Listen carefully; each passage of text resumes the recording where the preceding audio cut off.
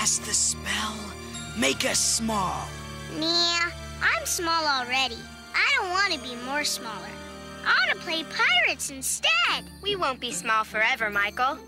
We will return to our proper sizes, won't we? Oh, of course you will. Just as long as I reverse the spell by noon tomorrow. Then there is a danger we might remain fairy-sized forever? What's an adventure without a bit of danger? Come on, Tink, shrink us!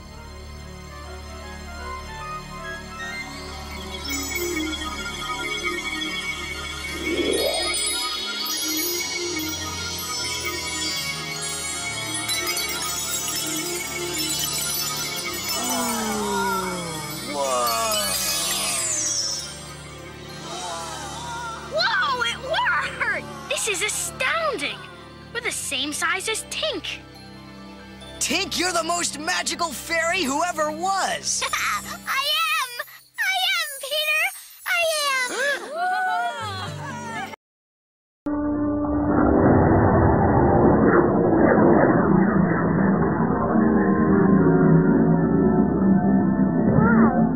I feel strange. Corkscrews and calendars, Wendy, of course you do. You're in the cocoon state. Now what's happening? You're shrinking. Once you're fairy size, the transformation will be almost complete.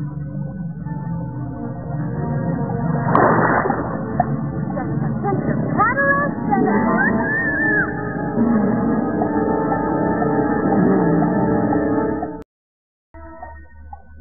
golden dust on gossamer wings, enchanted root of neverberry. Combine as one these magic things, and turn this boy into a fairy.